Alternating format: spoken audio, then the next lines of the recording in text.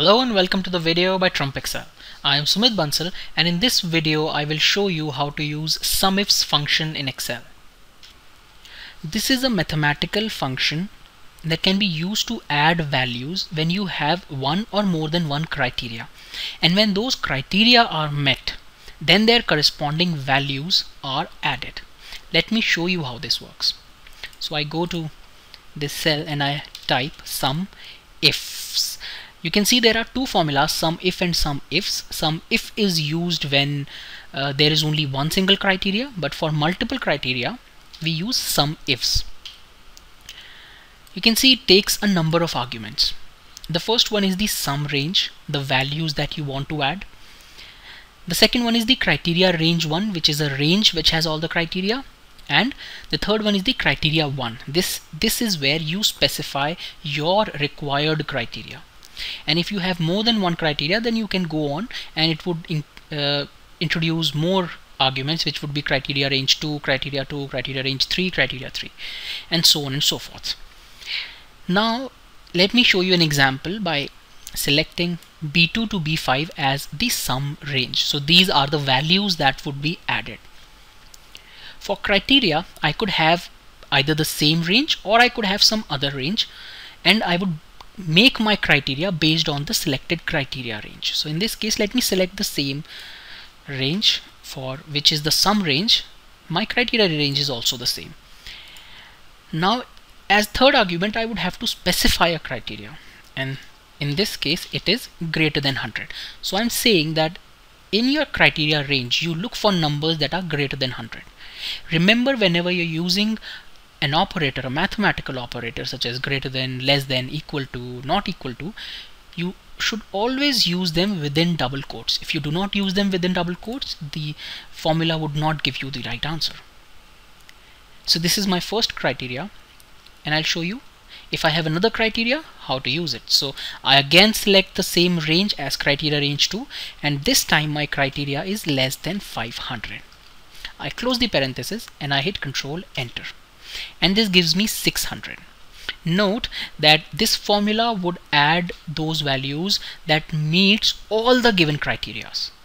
So in this case I have two criteria. Only and only when both these criteria are met, it adds those values. So what happens is it goes to this range, it checks at 100. This is not greater than 100. This is equal to 100, but it's not greater than 100. So that criteria is not met. This is left out. It checks for 200. This meets the criteria. Greater than 100, less than 500. 400 meets the criteria, but 700 does not, because 700 is greater than 500. So these two values are added.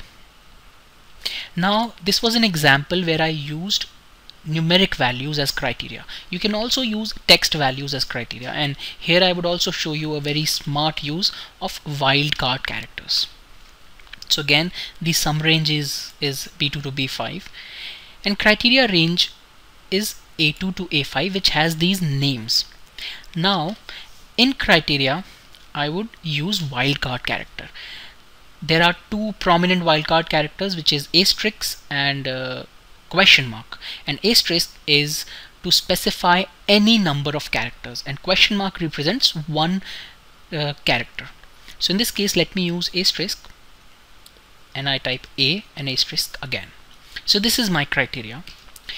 What this specifies is that any word which has alphabet A in it would satisfy this criteria, because it says that there should be alphabet A and there could be any number of characters before A, which is denoted by this asterisk, and there could be any number of characters after A, which is denoted by the second asterisk.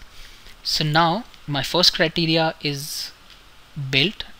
For second criteria, again select this range, and my second criteria is J asterisk. What this means is that any word that starts with J would meet this criteria, and it could have any number of characters after J, because I've given an asterisk here. So now when I hit Control Enter, this gives me 200. Now let's see how it worked. This is my sum range, and this is the criteria range. Within criteria range, it checked for the first condition, which is that the word should contain A, because there is asterisk A asterisk. Tom does not have A in it, Jane has an A in it, Arjun has an A in it, and Tom has no A in it. So these two meet my first criteria.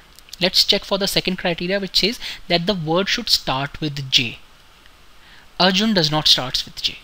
Only Jane is the word that meets both the criteria. So the formula goes to its sum range and fetches that corresponding value, which is 200.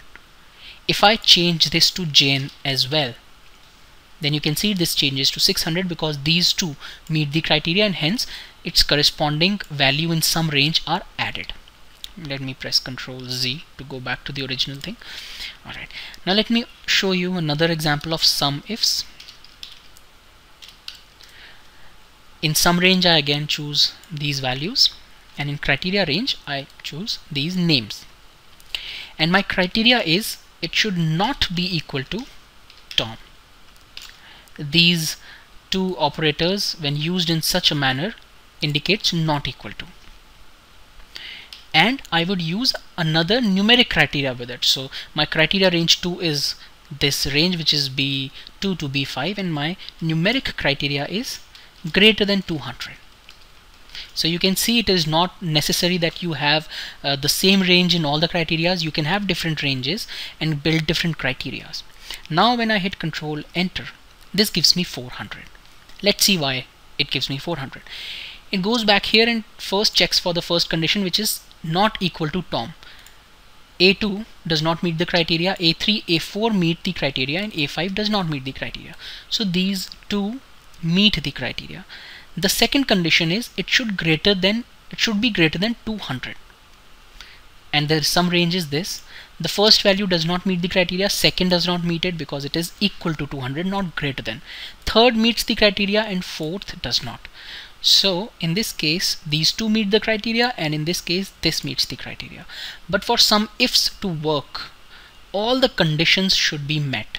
So only 400 is returned because this is the only number which meets, this is the only number in sum range that meets all the criteria. So this is how SUMIFS function works in Excel. I hope you found this useful. Thank you and have a nice day.